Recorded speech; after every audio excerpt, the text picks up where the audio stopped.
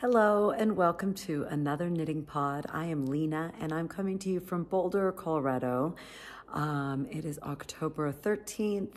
It's been a second since we hung out and I am very much looking forward to sitting down with you guys and having a proper catch up about knitting and life and everything else. Thank you for being here. If you are a returning viewer, thank you for being patient. I feel like I've been a little bit irregular posting the last month or 6 weeks. I'll talk about that at the end of the podcast a little more if you want to stick around for that.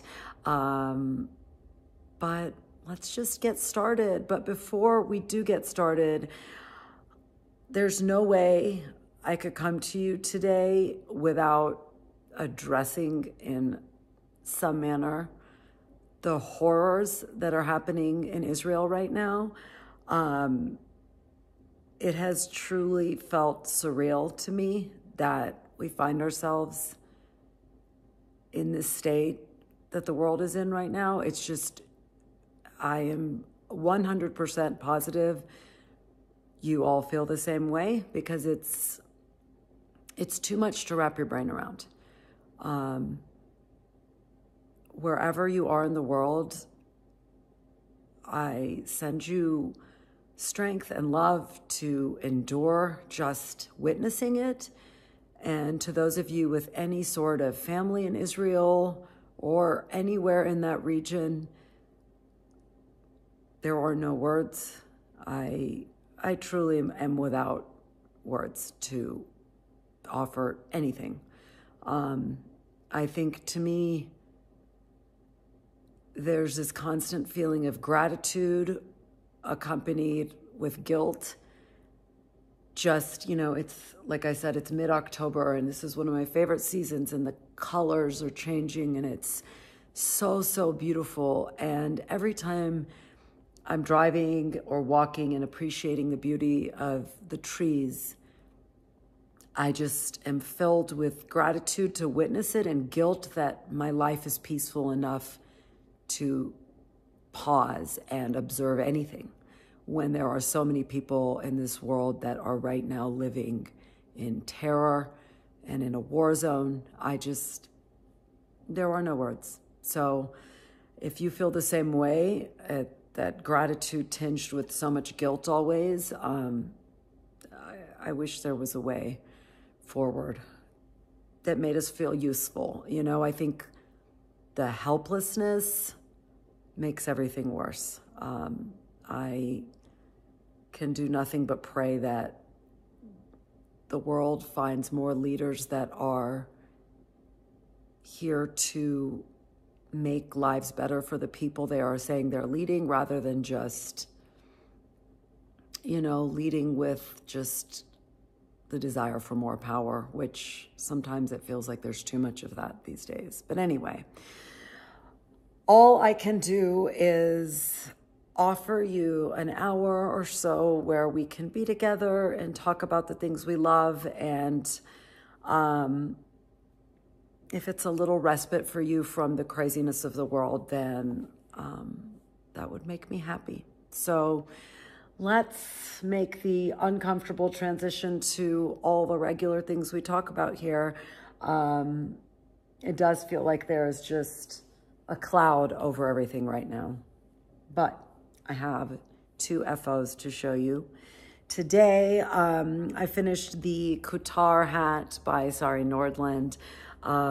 It is this beautiful beret made out of lace. I decided not to block it out as a beret. I think a lot of people block these kinds of hats by putting a plate so that you flatten the top while it blocks and it kind of shapes it out. For me, apparently I have a tiny pin head, so my hats tend to always be too loose for me.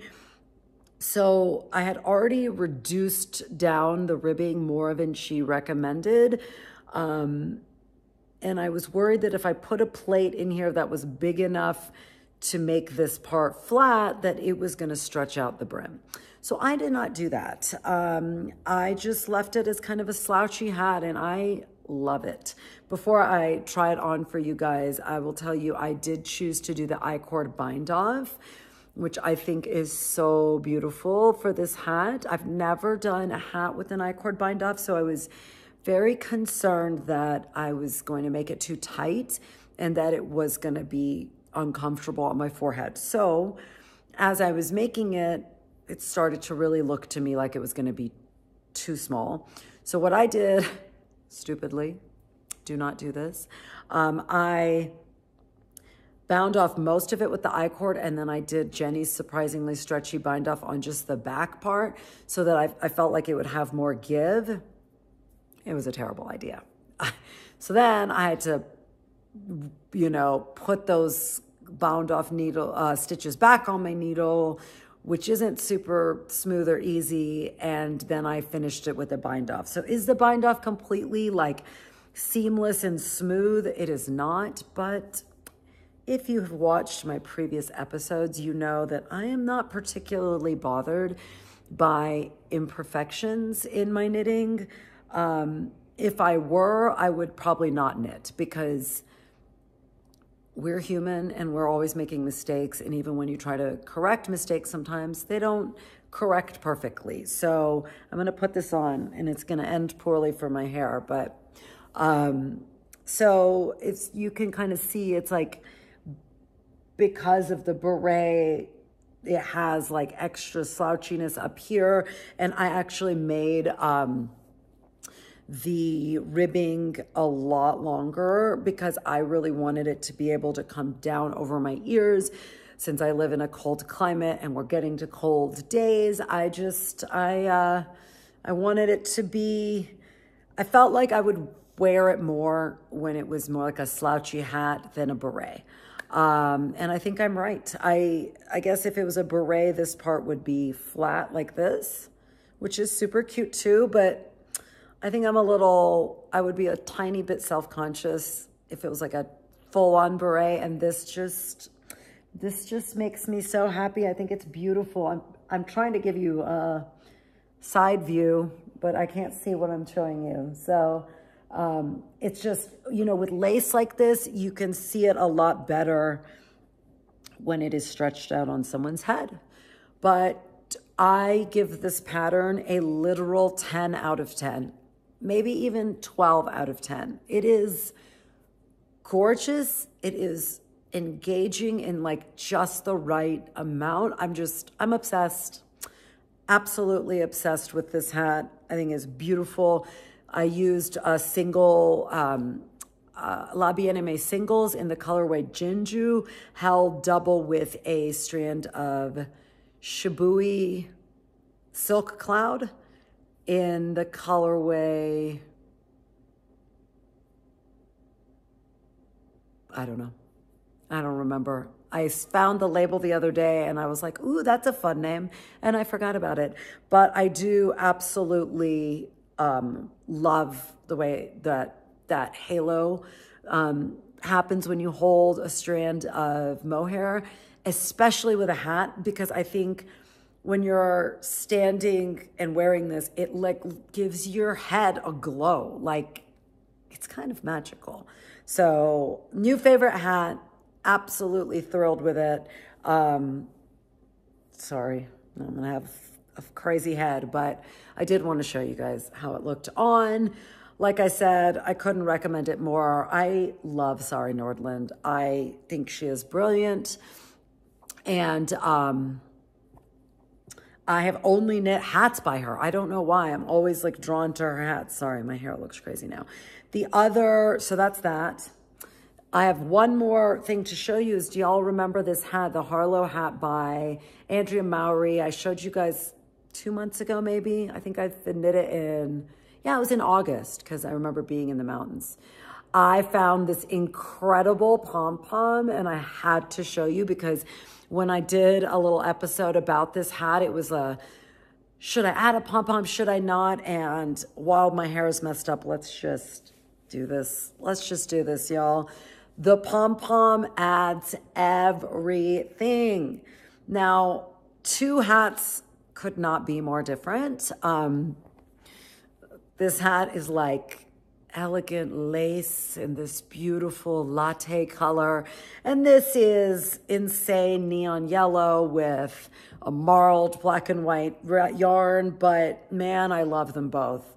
This hat went from like a maybe okay to like knocked it out of the park with this incredible pom-pom. I found this at my local yarn shop, of which I have many, but my most local, which is like walking distance, Maverick Fiber Arts.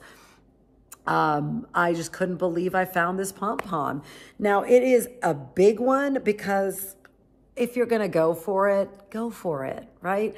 But I do think it kind of like moves. I wish I could make it a little more snug, and I'm sure there's a way to. I just literally attached this pom-pom yesterday just so I could show you guys. But I love this hat also. So my hat wardrobe is refreshed, mine and my daughter's, because I know she's gonna steal this hat, which is totally fine.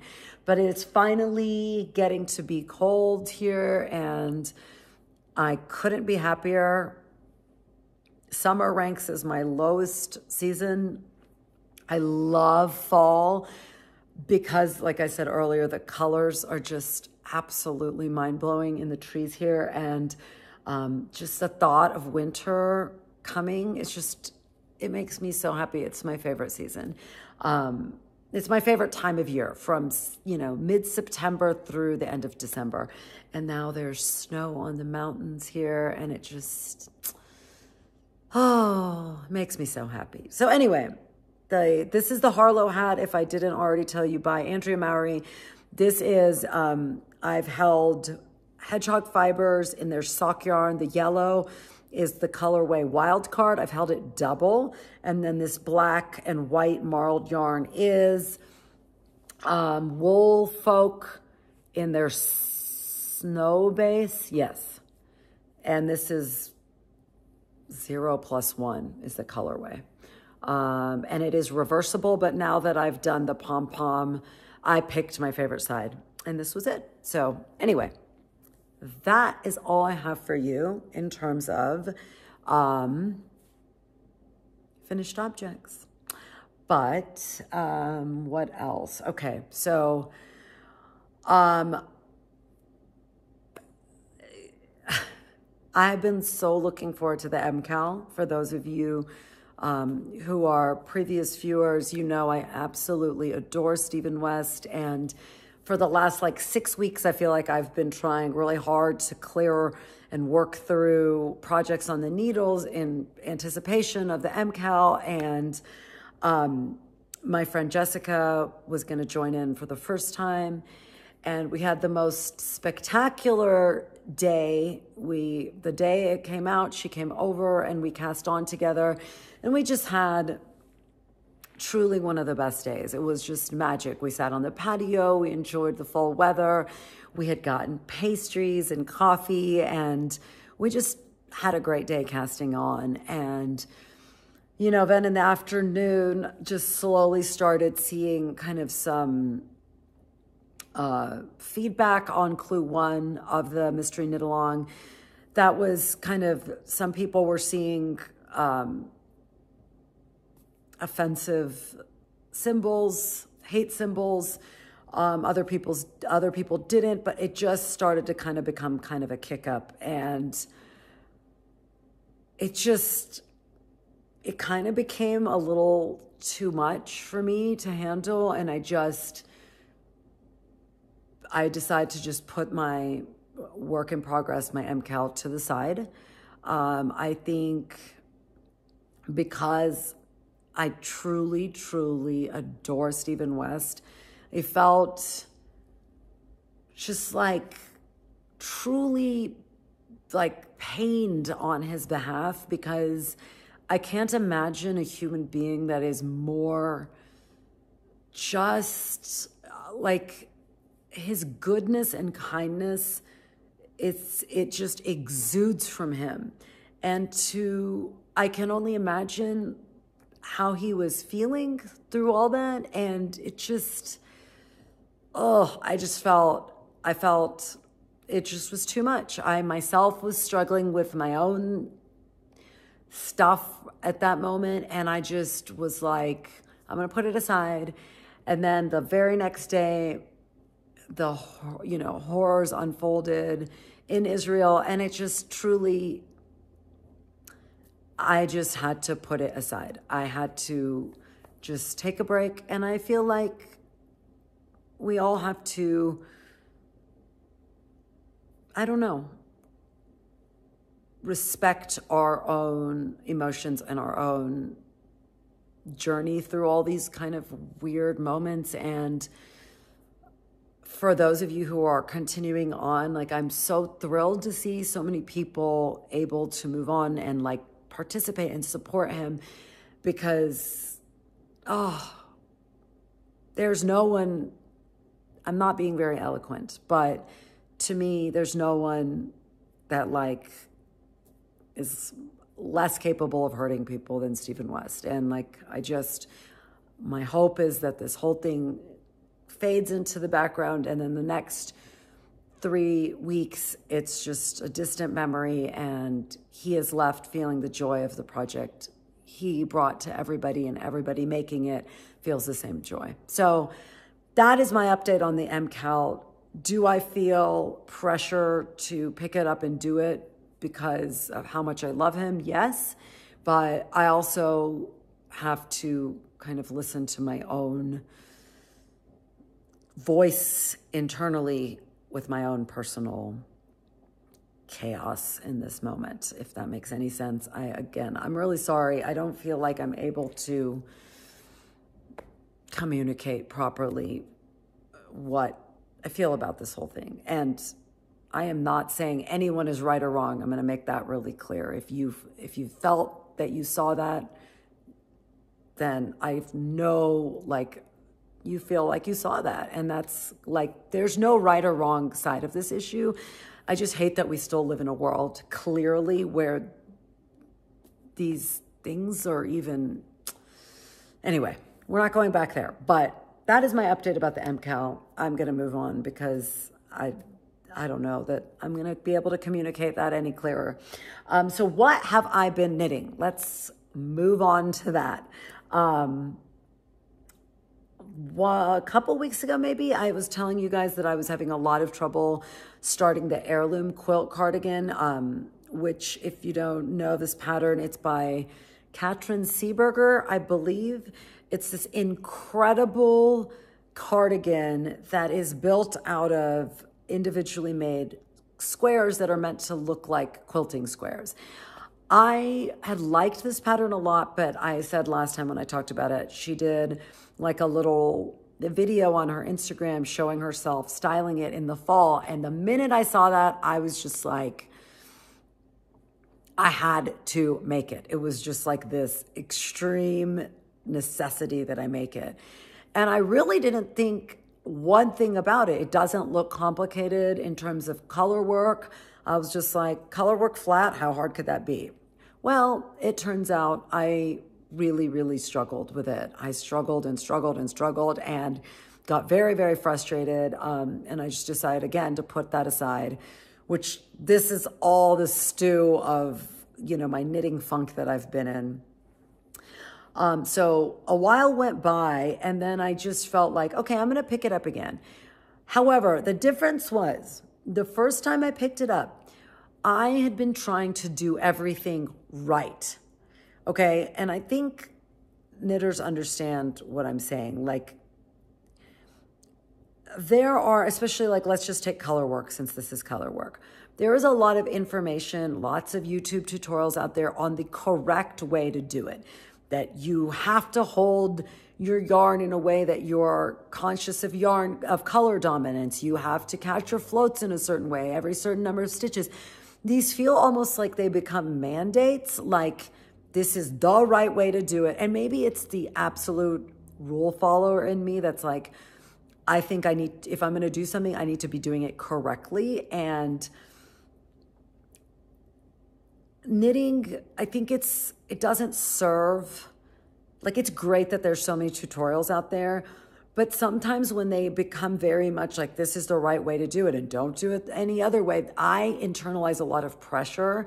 And I think that's what was happening to me with the color work flat when I was first doing it. I kept trying to go to this tutorial and that tutorial, like hoping something would click and make it easy to do it perfectly.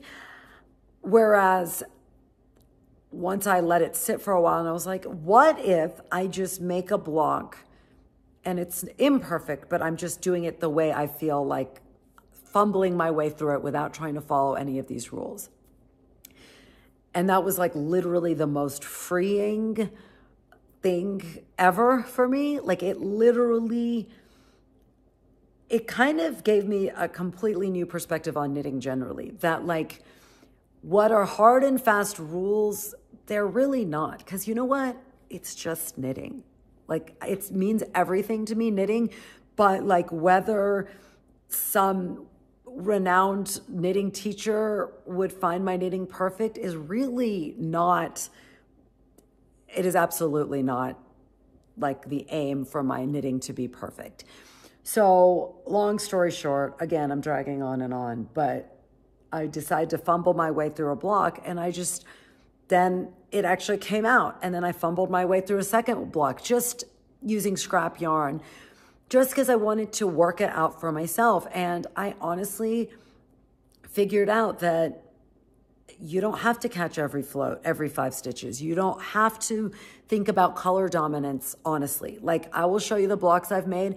I have not thought about color dominance. Now, there are some patterns where it's a different type of color work pattern, like more traditional Fair Isle looking, where maybe it does matter, and maybe it matters to people who have more of a perfectionist eye than I do. I do not see it in my knitting in this particular project, so I just let the color dominance thing go. I stopped worrying about how graceful my knitting was. Like, was I holding the yarn one in each hand or one in... No, what I've been doing now is literally, I don't usually knit color work this way, but I have just been dropping the yarn and picking up the other strand. And when I do want to catch a float because the things are long, I literally just twist my yarn and the balls. And honestly, it's almost comical how fluid I've become in my own procedure. And because you're making the same block over and over, you really do start to master your way of knitting this particular project. So without going on and on even more, why don't I just show you the blocks I have? Okay, this is almost comical to me, but I was blocking the ones I made and I pinned them out like this. And then I thought, this is kind of an amazing way to show you guys. So excuse the fact that I'm a huge nerd. I'm gonna scoot over a little. These are the blocks that I have made so far. I am using Rowan Felted Tweed. And you can see kind of my colors, my color theme coming through here. I am so happy with them. Like Andrea Mowry always says, you know, like nobody's coming to look at your knitting like is super up close. And I just couldn't agree more. Like if I zoomed in super close with those squares, you would see the tension is not perfect. I'm sure there's 101 flaws, but nobody's looking at it like that. Like if they're that close to you, they need to back up, y'all. But from here, I think they look so beautiful, and I'm so fully obsessed with this project. You guys, I wish I could explain how obsessed I am with this project. There are just no words. And if you've been watching my podcast, then you know that I truly was suffering from a knitting funk, like of a proportion I have never had before. And it was like, it affects me in my life because knitting is like my constant companion, my love, my comfort, my joy.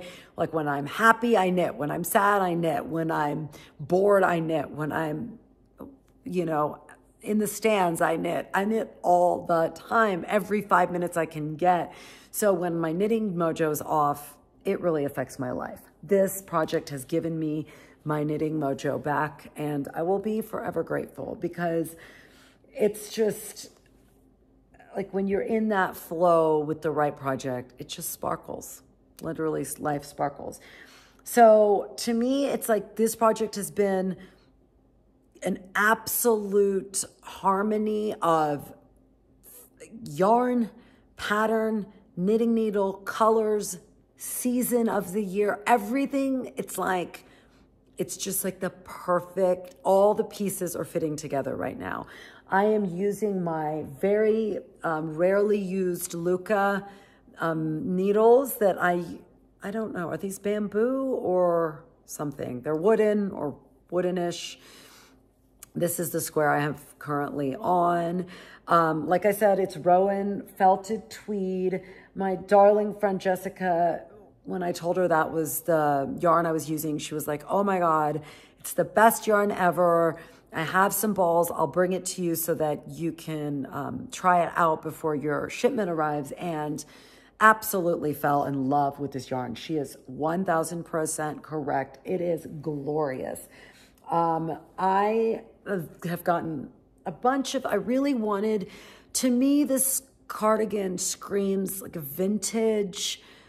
So the colors I wanted to use color because I've been using so many muted natural shades lately, but I wanted them to be colors that were like very earthy and natural feeling. And I literally went to my favorite yarn webs of this, my online store that I love is Wool & Company.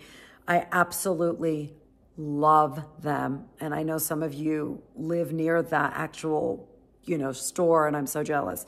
So I went on there instantly when I saw this yarn. I was like, I'd never used it, but I thought it had that vibe exactly what I wanted because it has that tweediness. Obviously, it's called felted tweed. It has a bit of a halo from the alpaca. It just has such the feel and the look was exactly what I was going for. And then once I clicked on it, the colors are just so spot on.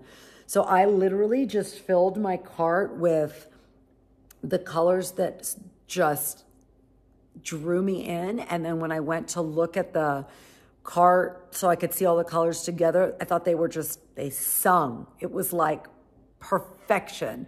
So I just literally didn't even think about it for 1 second longer. Then I clicked buy. Let me tell you real quick the colors. This is cinnamon. This is barn red, I think. This is peach, which to me is ominously more like a coral strawberry color, but it's called peach. This is French mustard, which, oh my God, I love that name. This is one of my absolute favorites. This is sulfur. I think these two, like if you look at this block, I did these two together, this block, and I just absolutely love this color combination together. It's my absolute favorite. Because it's just, this is reminding me of certain trees. I wish I knew what the trees were, but in the fall, their foliage turns this bright, limey green before they, flutter to the ground. And it's just, this whole palette, like I said, it just, to me, encapsulates fall. And let's see, what else? Jessica, the ones she brought me were kind of older, like the older balls. So I don't know what these colors are called. I think this one might be called Lime. I think this is called Seafarer because I saw it on Wool & Company. And then this is Stone. I think I'm going to do the sleeves in 2 different colors like she has in the sample because I think it looks so cool. It gives it that quilty vibe even more. And I think I'm going to do 1 sleeve in Stone and 1 sleeve in Cinnamon, and maybe do Cinnamon for all the ribbing. I don't know. It's going to be a minute, y'all. It is a large project. This is sold as being DK, but to me, it is a lot. It is a heavy, to me, feels more like a heavier sport, light DK. So there's 3 sizes. There's a lot of built-in ease. The smallest size is 50 inches in circumference, and I thought that would be perfect. But when I made the block that corresponds to size 1, look how tiny it is. This is not wet blocked or anything, so it looks really bad. But this was too tiny. So I actually am making the size 2, and like you can see the difference. It's absurd how small that one is. So the blocks are about 6 inches by 7 inches, I think. And I, you know, as you make them, you can start messing with the layout for the back, and it's just a joyful project, you guys. Like, I don't know if you remember a couple of months ago, I was super obsessed with the half and half triangles wrap, really late on that bandwagon. But I think one of the things I was telling you guys about that I loved about that project was just the volume of colors that linen quill comes in, and like playing with those color combinations is just, there's something really magical about just playing with the colors, 2 colors, like seeing the play between just 2 colors. Like when we get into lots of colors, it's kind of a riotous play, but like the play between 2 solid colors, there's something really cool about kind of dabbling in that, which is what I was like so obsessed with, making potential color combinations for the half and half triangles wrap. Well, this to me is like the perfect version of that, because the half and half triangles wrap is enormous. I mean, it is an endeavor. You are using 6, like something like 6 skeins, 5 to 6 skeins of fingering weight yarn. I mean, that is an insane amount of yarn to knit, to watch color play. But this, I mean, it's like exactly that same magic in a bite size. So like laying out all my yarn and deciding what the next color combination I'm going to make is pure joy. It is so much fun. If you have had even a single thought to knit this project, again, 10 out of 10 so far. Like the struggle I had at the beginning, it was so worth pushing through, because now it's completely like the perfect Goldilocks project for me, where there's an ease, but there's still like an attention I have to give it. And that to me is the sweet spot between not struggling too much and not being totally mindless, like a stockinette sweater or something. So again, I think it is too much fun. What else did I want to say about it? You know, I think sometimes we're drawn to something and we can get so frustrated. Like for instance, the look of brioche, right? The brioche knitting is so stunning, but sometimes at the beginning, you're just struggling, and you're like, oh, like I wanted it to be joyful. I really want to make it to the other side. And sometimes when you feel that, just push through the discomfort. It is worth pushing through, learning the new thing, because once it clicks, it's a good feeling. So I'm very happy to say the Heirloom Quilt Cardigan is clicking in the way that I had hoped and dreamed. And many of you had brought to my attention that there's an online class that one of the yarn shops in the Northeast is doing for this class. And I think that is an awesome resource if you are struggling. I will put a link to that class in the show notes so that if you have any interest, you can join. I know it was going to be on Zoom or Facebook or something, and the the videos were going to be, I think, recorded so you can reference them as you go, I believe. So great resource if you want to do it.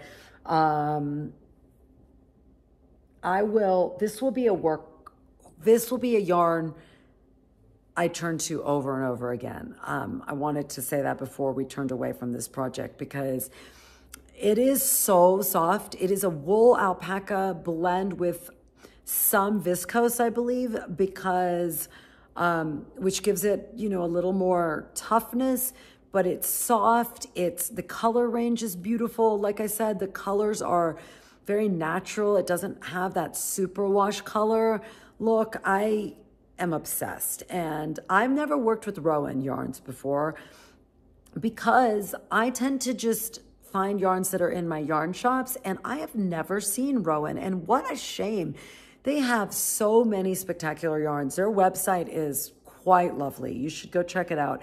They also make this in an Aran weight, and as light as this DK is, I'm thinking the Aran might actually be more like a worsted.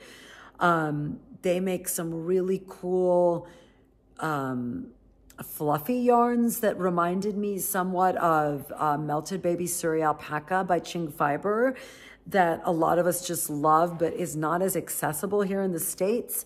So well worth checking out Rowan and their extensive line of yarns. I couldn't be happier. And my friend Jessica said they wear really, really well, that she's knit full sweaters and worn them a lot, and it wears beautifully. So, because to me, a beautiful fiber that pills is not a beautiful fiber. Like, that is not a fiber I want to work with. So I hope this doesn't pill, but I'm seeing no evidence that it does. So anyway, all right, y'all. I think that might be all the knitting content I have.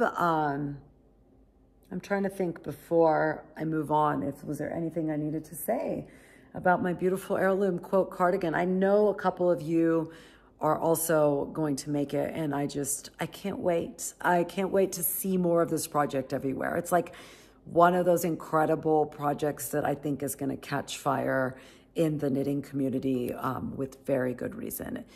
Do I think the pattern could have been a little more robust in terms of just guidance? Absolutely. But I think the more that people knit it, maybe that guidance will start coming out just in various places. If you guys have any questions for me about how I specifically did it, I'm not promising that I have some artful, beautiful, elegant way to knit this, but I'm happy to answer any questions you guys have about it. So anyway, if you are only here for the knitting content, I am at the end of my knitting content for today. I've been so obsessively knitting this that there hasn't been a whole lot of pull for me in any other direction. I will wrap up by talking about life and all the craziness of that. So if you do not want to hear about that, I hope to see you next time. If you are new here, please do subscribe. I would love to have you more often. Anyway, moving on away from knitting proper, I do want to just tell you guys, like, it was kind of like, wasn't sure if it was something I wanted to talk about here or not, but I decided to share because I like to share with you guys, and I felt like it would be not transparent of me if I wasn't sharing like what has been going on in my head for the last month or so, because I haven't taped as much as I normally do, and I think some of you probably noticed that. Anyway, I don't even know. It's so hard to talk about random stuff like this, but forgive me if I'm not eloquent, but I was really struggling just with being on YouTube generally. I wanted to do this podcast for a really long time before I finally started doing it. And the hesitation always was just the extreme vulnerability of putting yourself out there and not knowing what kind of reception you will get, whether you will just have complete crickets, complete radio silence, or negative feedback, or what. It's really hard to put yourself out there, especially for me. I have never been a social media person. I just don't really love it. And it felt like a huge leap. And I finally got brave enough to do it and promised myself I would do it for a year and give it a year and then decide then if I wanted to continue on. And I was truly, truly blown away because I have zero presence on social media or in the knitting community, that even one person watched it, let alone that I was consistently for the last, 9 months or whatever that I've been doing this, consistently getting new subscribers and feedback and a wonderful group of people that seemed really engaged and positive, and it was just shocking to me, and I was just thrilled. And then it was just beyond my wildest expectations. And then like right in mid-August, it was literally like maybe mid-August, early September, it felt like just a water tap had been turned off, and like I felt like my channel came to a complete standstill, and suddenly it just seemed to be very quiet. Like there was just that flow of consistent new subscribers had just stopped. And at first it didn't bother me, and then slowly it just started bothering me so much. I cannot tell you how much turmoil I felt like it was causing me internally. It was just what I felt. I can't speak for anybody else that's putting things out there, but it feels very personal, because I don't come on here and just tell you guys about yarn and knitting and patterns. I tell you truly from the heart so much about myself and my thoughts and my feelings. And so it's a very vulnerable thing, and I think very sensitive to feeling rejection. And I think on the internet, unlike in person, like if you went to a dinner party and there was like awkward, stilted conversation, I would not come away from that particularly beating myself up, because I think when we have in-person interactions, we can like read other people and kind of intuit whatever the reality that is happening. But on the internet, it's just you. And then behind that screen, you have no idea who's on the other side. And your brain, or my brain, I'm just going to talk about the way I do this, is my brain interprets anything that I don't know in a completely negative way, like internalizing it, personalizing it. There's something wrong with me. I'm doing something wrong. I'm taking it as an absolute personal rejection, when in reality, what mediates this is an algorithm that I have no idea about and no control over. If that algorithm is going to recommend my podcast to somebody, or I have no idea how any of this works. Okay. I am not an internet person. I just don't know. So rather than seeing it as something I don't know, I'm just like interpreting everything negatively. Anyway, again, I'm rambling, but it just became to the point where I was like, I don't feel like it's worth the like personalizing the pain and the feeling of personal rejection. It's not worth me doing this if that's the price. If I am linking my success to this number that I'm seeing, it's just going to kill me. It was turning me into wanting to fit whatever mold I thought people wanted for me. And that is not what I'm here for. I am here for truly showing up in the most authentic way I can and share in the realest way I can, and numbers be damned. And it took me a lot of work to finally get to that point where now I can see that my success needs to be measured by my efforts and my living up to my expectations of myself, and not by some external metric of what might be perceived as success. I don't know. I don't know if any of that is making sense. But the reason I wanted to tell you all that, aside from explaining my absence, is that I think what I've realized through this struggle I've gone through over the last month, and I have to say, it sounds absurd, right? It sounds so petty, but I think any creative endeavor, and to me, this space is a very creative endeavor, a big creative endeavor, is very vulnerable to rejection. Like if you're a knitwear designer, when you release a pattern and you don't get the reception you want, I'd anticipate that's very difficult to process.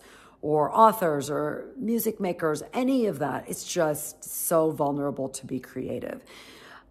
But it's not just in a creative space. I think we all have this feeling that if we can just get to the right number, whether it's the right weight, or if we're just pretty enough, or if we're just rich enough, or if we have the right car, or the right house, or the right look, or our kids act a certain way, that there's this certain threshold where we will finally feel good enough, that we will finally feel truly validated, and we will finally stop doubting ourselves and doubting what we're doing and whether we're doing it right. Or I feel like we're all in that space, whether it's a creative space or if it's just life. And it made me realize that anytime we're looking outwards for validation, we are never going to have enough. It will never be enough. That we have to set our own metrics, get off the ladder of comparison altogether. Like I was caught up in this feeling of there's so many more successful podcasters, and then I need to be more like them because clearly what I'm doing doesn't have that connection. But no, just like me imitating someone else's work is absolutely not going to succeed. And even if it did, that's not how I want to function in this world. I want to be the best me and not the best imitation of someone else. So I'm glad to say I've gotten to the other side of this. It'll always be a work in progress. I truly have just stopped looking at any numbers because they don't do anything for me. They don't add to my creativity. They don't bring me joy. And even if they do in the moment, there's that flip side. It's just not worth it. Instead, I am measuring my success by the true connection I have made with so many of you. You can't quantify that, and that is where I'm going to put my energy, and the rest will just be what it is. And the reality is, when I stepped away for a bit, I felt the true whole. Like I love sharing these things with you guys, whether it's books or knitting or climate or whatever that is. I love sharing it with you guys. It feels so genuine, and I am so grateful to have come out of this without having to abandon the whole endeavor. There was one comment in particular. It felt very much like the universe sending me a sign. It was an out of the blue comment on a very old video somebody had sent. And it said, I just found your podcast and I love it. And I just really hope you keep doing this. She said those words, like, you should keep going. I really hope you keep going, or something like that. And it like brought tears to my eyes in that moment, because it was like the universe brought me that sign of there is real connection, that it's not just a bunch of numbers. It is, there are truly people, that I've found that I've connected with, and I needed that reminder. So that was a long, rambling, incoherent, possibly, explanation of the contents of my mind for the last month. But perhaps you can now kind of see I've been absent. This stew has been where I found myself right at the beginning of the MKAL too, and I couldn't take any more jostling of my very fragile heart at that moment. So I've just, I've kind of given myself permission to just take care of myself right now, because I don't want to lose this platform because I can't handle it. But such is life, creative endeavors require vulnerability, and there are times that you can manage it, and there's times when it's harder to manage. But I'm going to stop talking now because I feel like I am rambling. But that's okay. That's real too. That's part of the reality of this podcast. Let's move away from that real quick. I do want to tell you about this book that I just finished, and I know you've heard of it if you are interested in the reading world. It's called Wellness by Nathan Hill, if I'm not mistaken. I'm sorry, I finished it 2 or so weeks ago, so it's kind of receded out of my mind, but I was struggling with what to read after Demon Copperhead because that book was just perfection to me. And Wellness was Oprah's next book pick after Covenant of Water. And you know how much I love Oprah. She is a me goddess. I love her. But Wellness was her recommendation. So obviously I downloaded it instantly, and I really was drawn to it because it was so diametrically different than what I'd been reading. Like Covenant of Water was very, very different from Demon Copperhead. But this book was, again, very, very different. The struggle of the characters is just a world apart from what I'd been reading, so I was ready for that. I've really enjoyed it. I do think it was another sign from the universe because as I was struggling with all this YouTube angst, there was like a long chapter in the book all about Facebook algorithms and how they manipulate Facebook users. Just, it is quite unbelievable. And that chapter was like one of the pieces in the puzzle of me coming to terms with being on a social media platform with its own algorithm, that just how much we don't know and how much we can't control and how manipulative so much of it is. And that I was totally falling prey. I was personalizing this algorithm and falling prey to it, just like this character in the book. And it was definitely felt like the universe was like, honey, get it together. Like, this is not like real life. Social media is not real life, y'all. So anyway, that was just a side note, but I really very much enjoyed the book. However, the thing that kept it from being like Demon Copperhead level was the characters just, they don't have the heart of the characters, the heart and soul is just not there. Like to me, what elevates a good book to like a great book is when the author somehow literally makes flesh and blood out of their character. And that is when fiction becomes art to me. And I am not a writer. I don't know what magic has to happen to make that happen, but there are writers that can make that happen. This did not achieve that. I think the characters' struggles and childhoods and stuff were compelling, but they didn't rise to the level of like a soul connection with the character. It is also written in a very, I feel like he's almost very self-conscious about his writing. Like all the sentences they don't feel natural. They feel very highly crafted. So the writing, you're aware of the writing. You're not in the story in a way that's like the writing disappears. Do you know what I'm saying? Like when you are immersed in a book, sometimes you don't even feel like you're reading writing, and this feels like you're in the writing. The writing, you're aware of it. So those are my thoughts on that book. Did I enjoy it? Absolutely. Is it like a must read? I don't think so. But if you are looking for an interesting, different book about a couple and their journey from meeting through many decades of marriage and children and all that jazz in our modern world, it's set in Chicago. I think it is a pretty fun read. What else? I don't think anything else. We are thrilled that the Frasier reboot came out yesterday, and my son has a later basketball practice on Thursday, one of the many days, and while he was eating, we watched it, and I found great joy. And it's like the ultimate comfort of life to see Frasier again. I don't care about the